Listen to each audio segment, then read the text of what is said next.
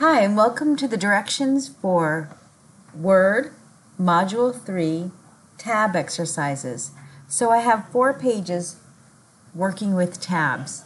So I'm just going to put the show hide on just to show you that tab has been pressed for each of these, and then we're just going to set them at different locations because especially here they're too close or too far away from each other. So you can turn off the show hide and then notice the titles are in the center. I do want the ruler on, so I'm going to click view and then check ruler so that the horizontal ruler is showing and so is the vertical. So there's a couple ways to set tabs. The first thing I'm going to do is select the section that I want to set tabs. So it's all the zip codes, so I'll select those. And what I can do is just use the horizontal ruler and set a tab, as long as it's a tab that it's in an easy location. For example, over here is your tab indicator, and if you hover over it, it's placed at the left tab, which is the default tab. If you click it, it'll change. This one is a center tab, and this one is your right tab, and this is a decimal tab. And then you have a bar tab. I'll explain that one later. And then you have your first line indent, your hanging indent, and then it goes back to left tab. So I'll leave it there. On the ruler, I'm going to the 2-inch marker, and I'm just going to left click, and it puts a tab in there. And you can see everything's been, because there was a tab key already pressed, everything moved to the 2-inch marker. Now for this, I'll set it at 4 inches, and it moves to a perfect location, so it's aligned a lot nicer, center of the page. Now what's nice about this is if you wanted to move it, you could just hold that tab and drag it, and everything moves to your new location, but I'll keep it at 4. So is that 2-inch and 4-inch. Then just click to deselect. So if I was right here and wanted to do one more city, I would press enter, and then you have to follow by tab and then type what your location. So the next one, we're going to set new tabs because it's a new table. So I'm going to select the area, and I can do the same thing where I set the tabs, but I'm going to, instead of setting them here, I'm going to go to a different place to set them, and I'll explain when I get there. To do that, click the paragraph dialog box launcher, and then down at the bottom, choose tabs. And in here, I'm going to set 3 tabs. The first one I'm going to set is 1.2, and then it's going to be a left tab with no leaders. So I'll click set, and it goes into the box. Now, because it's in blue, I don't have to press delete. I can type right over it. So I'll type 3.4. and then I'll click bar, set, and then it's in there. And then one more, 5.5, and that will be a right tab and set. So if you ever want to see if these are accurate, you would click that, each one. So that one was 1.2, left and none. This was bar at 3.4, and 5.5 was right and none. And then I'll click OK. So this is, you can see that this is the tab at 1.2, and this is a right tab. Notice it's a different facing way. It's a right tab, and that was at 5.5. And then this is your bar tab. So it separates the 2 columns, a bar tab. All right, now we'll move on to page 2, and I'll select, now this one will have 3 tabs, and we're also going to do something else in between it. So it's like a table of contents where it has dots between each of the tab sections so that your eye can follow across easily. So you could also right-click and choose paragraph. You still get that same dialog box. Click tabs, and in here we'll have 3 new tabs. One will be at 1 inch, and it's a left tab, so that's good. Click set. But before I click set, I should have I'm going to select it right here. I also want to set 3 for leaders, which are dashes. Now click set, so it goes right over it. The next one is 3, and I'll choose, keep it at left, but choose dashes and set. And the next one, 5-inch, and that one will be dashes also. So all three of them should be dashes. So if I check, the tab at 1 inch is left in 3, 3-inch is at left in 3, and 5 is left in 3, and then click OK. Now if you notice, maybe we shouldn't have had a tab at the first tab set because you don't want the dashes there.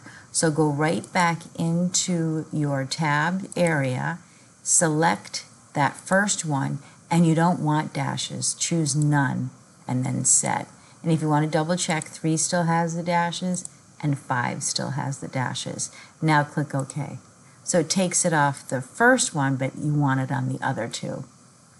And the last tab set here, we are going to select the text, but what we want to do is line up the tab, a left tab, and then the decimal, so all the decimals line up. So again, I'll go into the dialog box launcher for paragraph, tabs. There's going to be 2 here, 1.5, set, because I don't want to put liters because it would come before it, so set. And the next one is at 5, and it's going to be a decimal, so all the decimals line up. And I'm going to use the dots instead, so I'll choose liter 2, and then click set. If I double check, 1.5 is left and none, and 5 is decimal and 2, and then OK. You have the liters that go across, easy for your eye to follow, and then all the decimals line up. So now we'll continue to page 3. So this was originally set with tabs. So if I come in here, I can see that this is at the left margin, it's in a little bit, and it's just under 2.5, like 3 1/4, 5 1/4. They're already set in there. What I'm going to do is, instead of using tabs, is convert it to a table. So select all of the items, and then choose Insert, Table, Convert Text to Table, and right now it's showing 4 columns and 12 rows because tabs is selected. So if you saw 1 column, because there's not 1, there's 4, make sure you select tabs. And then go ahead and click OK. So you've put it into a table now. A few things that we can change. For example, this column here for the per night, and then I'm going to hold Control and then select Total Stay. Because I want the decimals lined up, I'm going to click the Table Tools Layout tab, and I'm going to choose Right Align. So I'm just going to do it one at a time. Now it's letting me do it. So select, hold Control, select, and I'm going to choose Right Align. I guess you need to do it separately, so I'll do one and then the other one. In the middle, I'll use center line. So now, not only can we put it into a table, but Word can actually do calculations.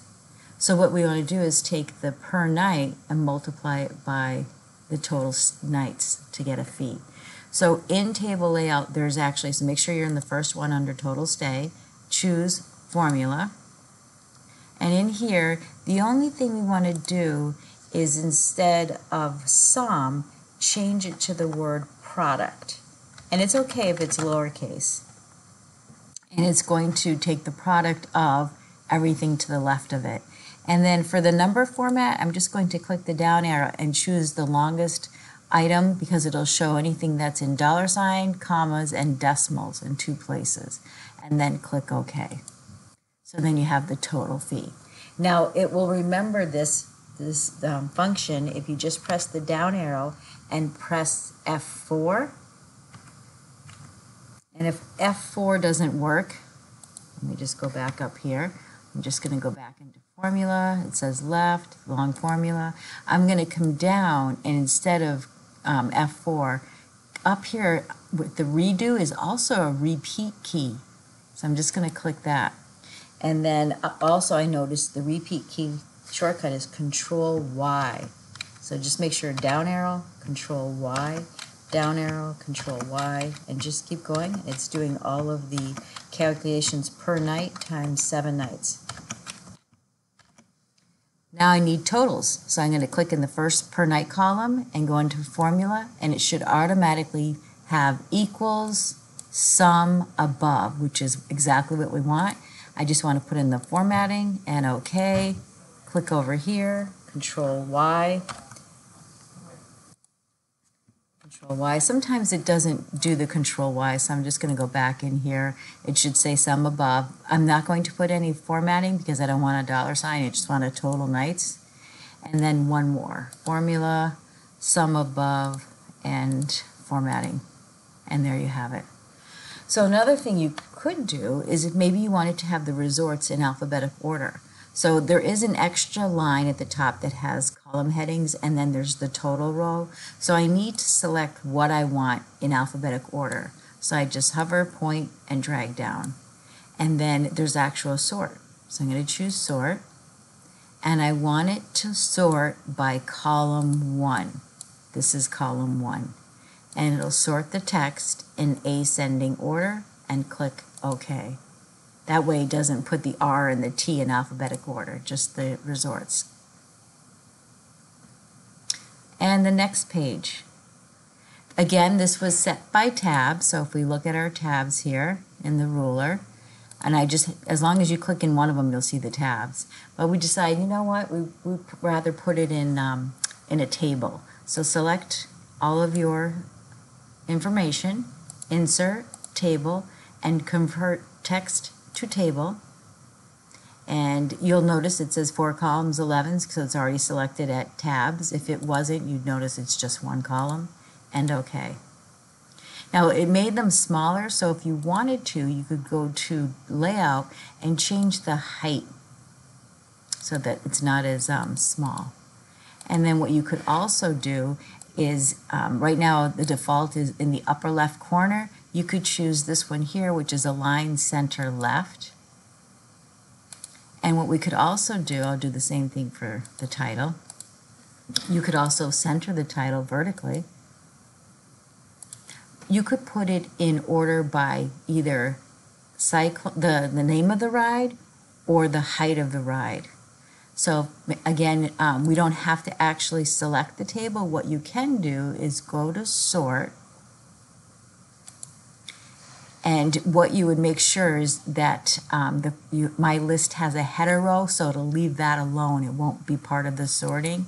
And you would tell it to sort by ride. So it left ride alone up there, but it put the names of them in order, alphabetically.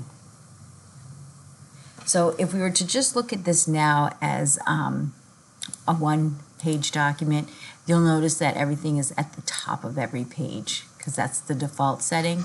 So if you wanted to, you could go into Layout, Page Setup, and under the tab Layout, Vertical Alignment, Center, and OK, and all of the pages are centered vertically. So we can view that multiple pages, and you should have 4 pages of tabs, and the new feature of calculating within Word. That's a save and submit. Thank you.